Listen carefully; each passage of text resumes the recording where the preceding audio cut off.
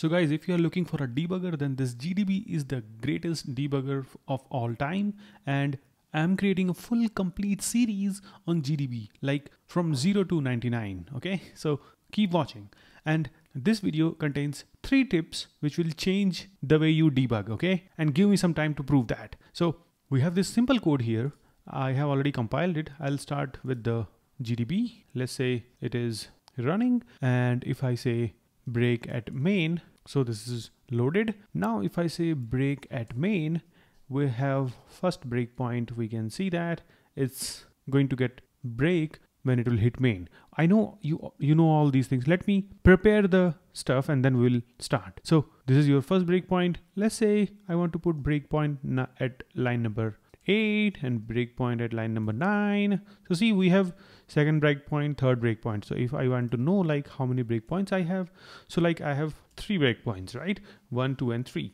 Let me make this terminal a little big, so we'll be good to see that.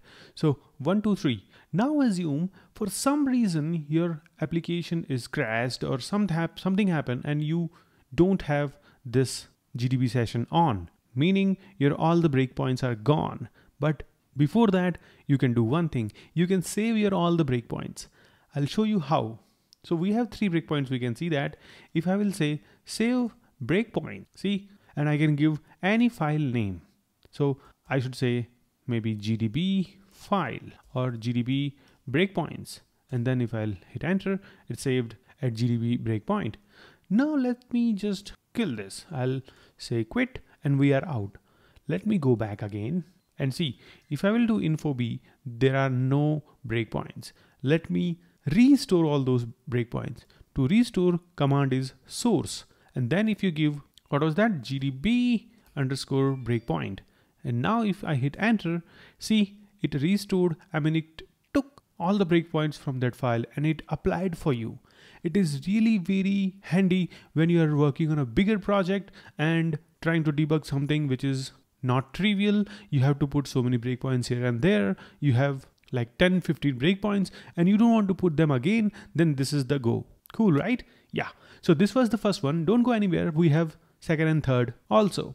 And the second one is ptype, meaning you can get the type of the object.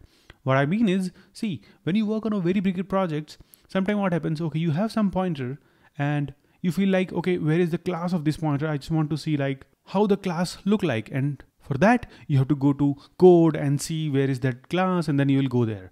If you want to save that time, you can do one thing. Let me run this first. So we are running this now, and now it is at line number 13. Let me show you this. Yeah, so this is at this. Okay, now let me just say next, so that P is now instantiated and it is initialized. Now if I say ptype P, notice this, it will show me the class. See, this is really very cool. See, it is showing me the class point and private X, integer Y, and all those functions.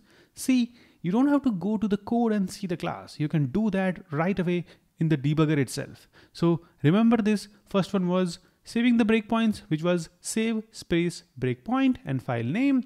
And you have to source that breakpoint when you restart the session. And this second point is ptype, meaning print the type of this object. Don't think like that this is just a simple class, that's why it is printing. No, it can print any class. You can't imagine that, okay?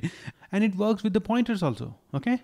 So you can try that. So if we have ptype address, asterisk address P, that should work. See, it is still giving me the class. So let's say if P was a address, I mean, if it was a pointer, then you just have to dereference that and then it will give you the pointer, I mean, the class. Let me check this. I mean, the address. See, with the address also it is giving. So there is no point in dereferencing and all that. You can directly get it with the pointer, I mean, the address also. So this was the second one. Third one is also a time saving stuff. Let me show you that. So where are we? We are at 14 number line, right? If I say print P, it is printing X. I mean, it is showing what is the value of that object, meaning what does this P contains? It contains X and its value is 1 and Y, and then that value is 2. Now notice this $1 sign. I can reuse this $1 sign. I can say $1. See, if I do that, it is creating another variable, and these things are just like a variable. They point to whatever you want them to point at. If I would say P, let's say $1.x, if I will hit enter, see, now 3 is pointing at 1 because $1 is actually pointing to P and P's x is 1. If I would say Y, then it is 2. Now if I will say print $4, then that is going to print 2, obviously. See, so now see, whatever expressions you get, it gets assigned to different variables, and you can use these variables. And the variables are not limited to this only.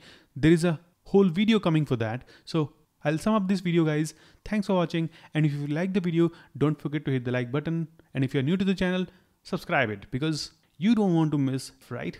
So yeah, thanks for watching, guys. Bye-bye.